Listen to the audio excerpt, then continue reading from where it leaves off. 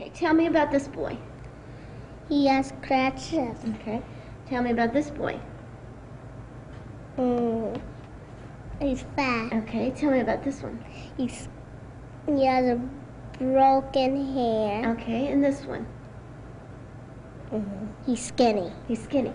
Africa, if you could have 3 of these children for your friends, which 3 would you want?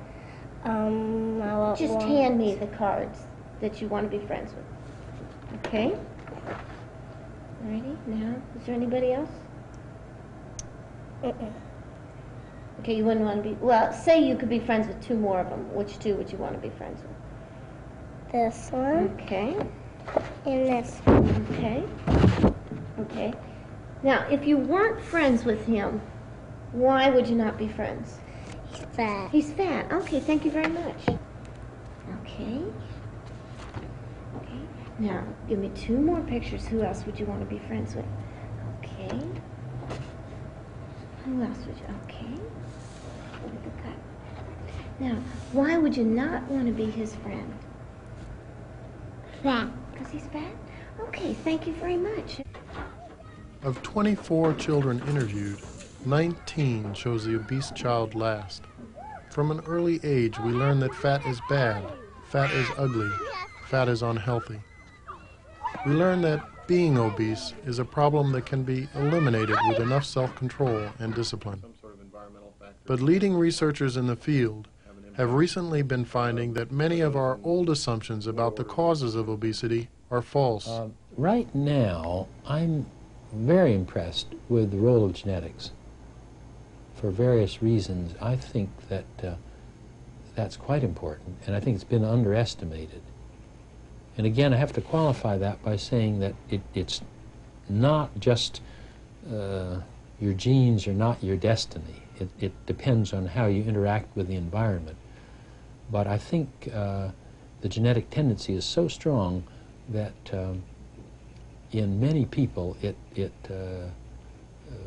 greatly overrides the usual environmental constraints against obesity, and I would put that down as a terribly important contributor.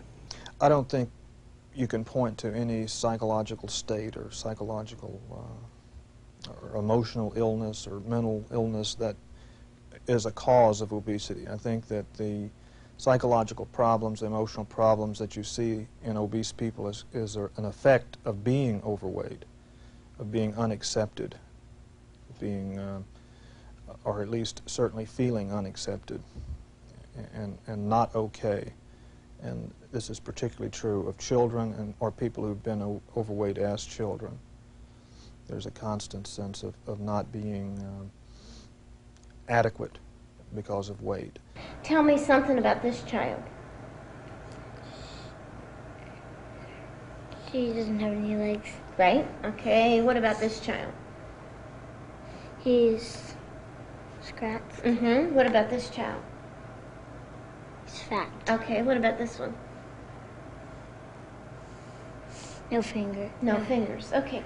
Amy, if you could be friends with 3 of these children, which 3 would you want to be friends with? You can just hand me the cards of those you want to be friends with. Okay? Okay.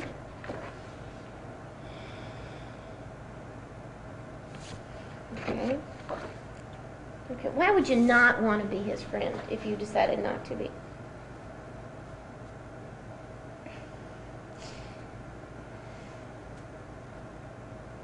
I don't know.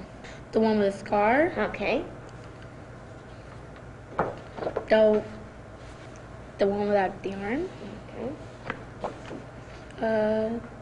The one with the crutches, and one of the crutches. Okay. Now, if you decided not to be this child's friend, why would you not want to be his friend? He looks exactly like me.